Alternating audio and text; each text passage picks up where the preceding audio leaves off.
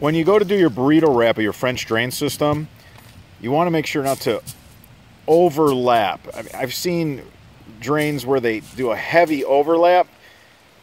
The water flows through this filter fabric just fine. The filter fabric always has a gallons per minute rating. This filter fabric here is going to move water. It's going to move 140 gallons per minute through a square foot of it. So what we want to make sure is that we don't overlap. Sure, we want to pull them together. We want to keep the dirt out, but we don't want to have a bunch of extra filter fabric. We're just overlapping on top of one another, because that is going to create a problem. And actually, that will slow down your drains. So once in a while, you're going to have to enter the drain.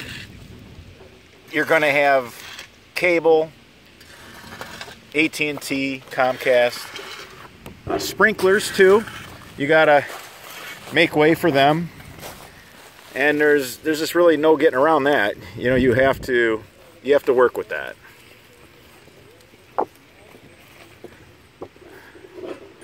For more tips, tricks, subscribe.